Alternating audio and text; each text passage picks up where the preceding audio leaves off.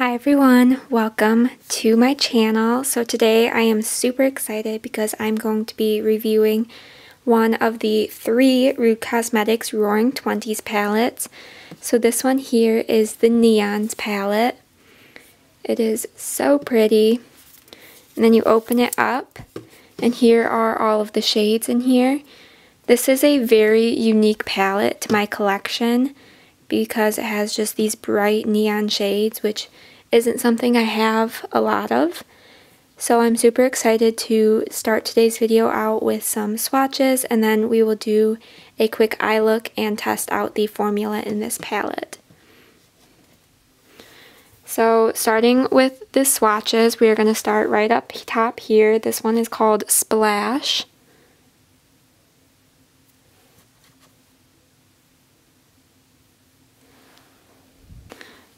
Next we have Night Out.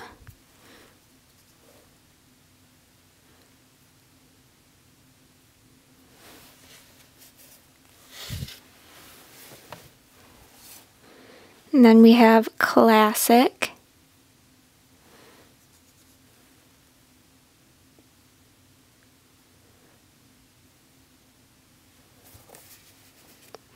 And then Gilded. This shade looks so pretty. Kind of more of a topper shade, I would say, but still really beautiful. Then we have Featured.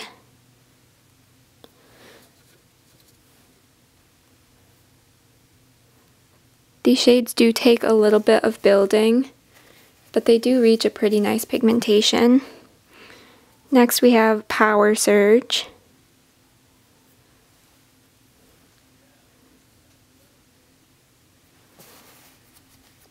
Beautiful shade.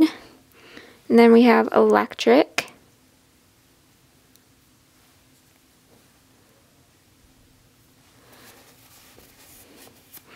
And then Tassels.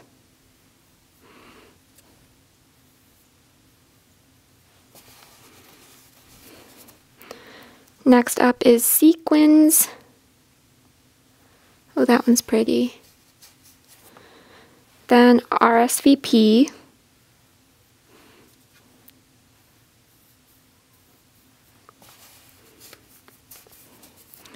Next up is Hot Shot.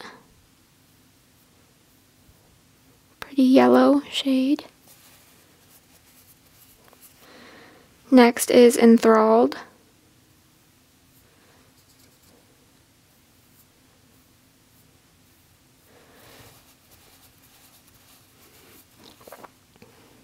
Next up we have Glitz.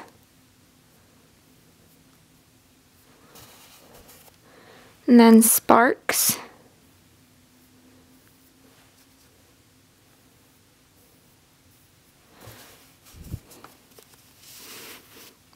Next up is Bear.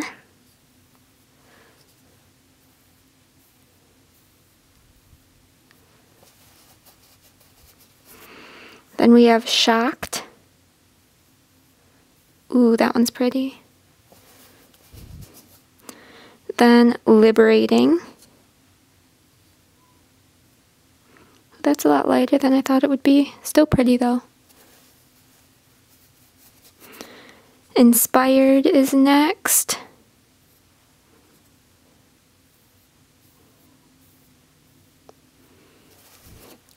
And then we have See Me.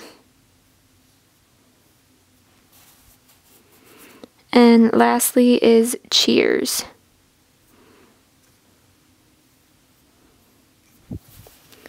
So here are all of the shades swatched out. And with that, we can get into the eye look. Alright, so first up, I'm going to go in with this shade right here, and it is called Inspired. And I'm taking this on an e.l.f. eye crease brush, so it's just a little blending brush. And I'm going to start by just putting this pretty much directly into the crease.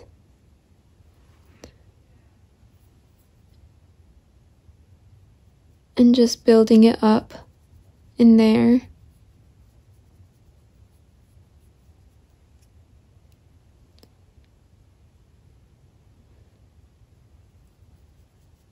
They are not very pigmented shades to start out with, but I'm hoping that they will build up nicely.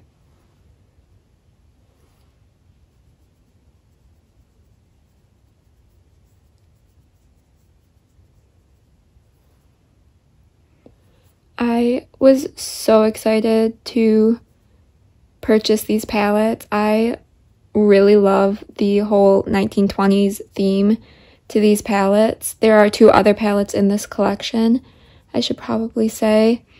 If you haven't seen my Eyeshadow Palette Collection video, I showed them in that. That was my last video. I'll be sure to link it down below if you want to go check it out.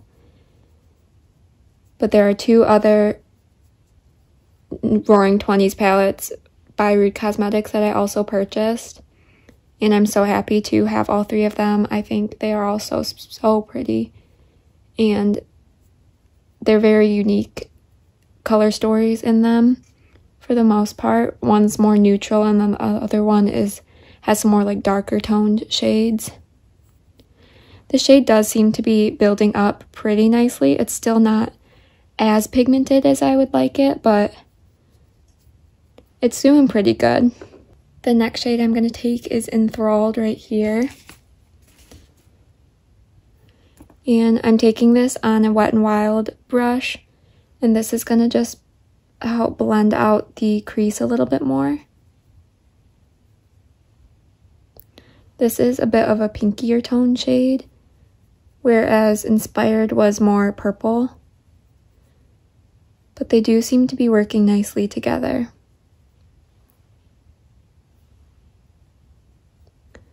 So I'm just taking this and just blending up in my crease.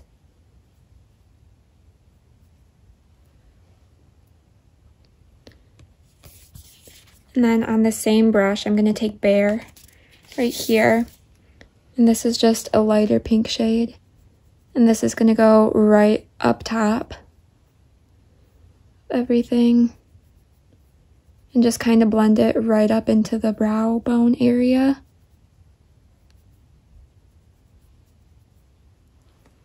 Like that. And then I'm going to go back in with a little bit more of Inspired and just add in a bit more of the purple just to get the purple back in here and show up more because I don't want this look to get too pink.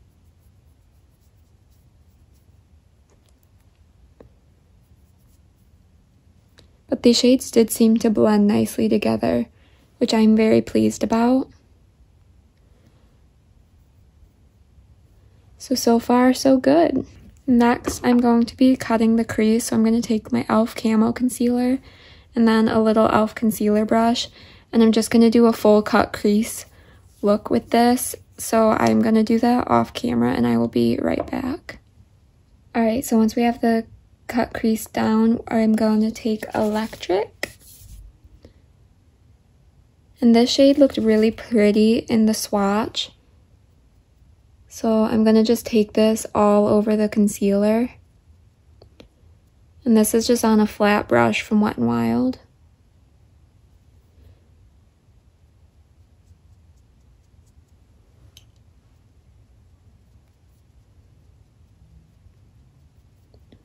So like always, when I do a cut crease, I like to start closer to the lash line and then work my way up.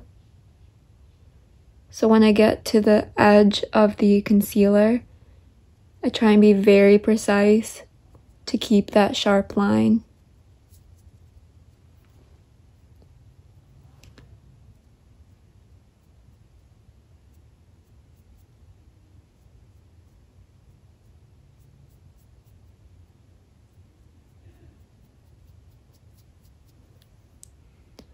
The shade does look very neon on my lid. That's so pretty. I wish it was a little bit more green toned because it looks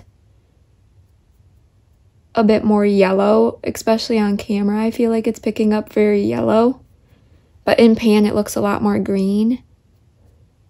But it is still a pretty shade. Alright, I'm going to be taking Featured right here, and we're going to be taking this on another e.l.f. concealer brush. And with this shade, we're gonna start doing some liner. Just dragging this right along the upper lash line. This wasn't the most pigmented shade in the swatches, so I'm just gonna first start by laying it down, and then I'm gonna try and build it up a little bit.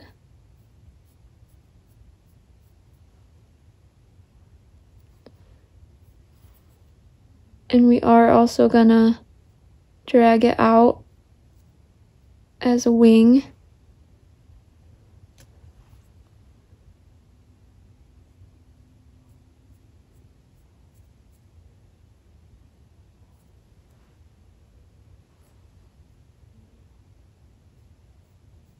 And then connect it up here.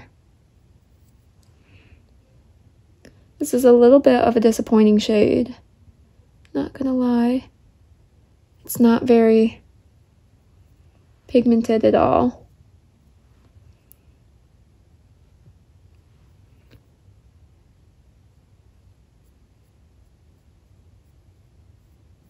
So I'm still just gonna work on trying to build it up along the upper lash line, bringing it all the way into the inner portion.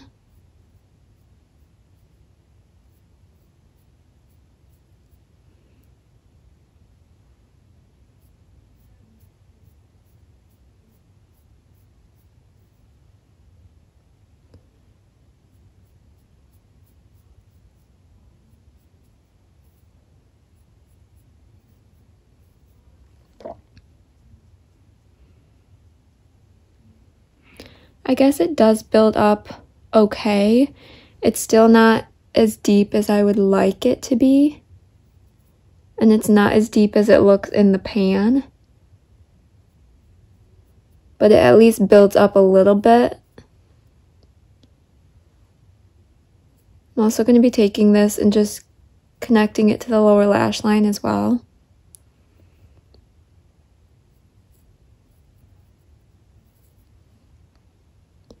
I'm not going to go all the way across, but just kind of fade it out along the lower lash line.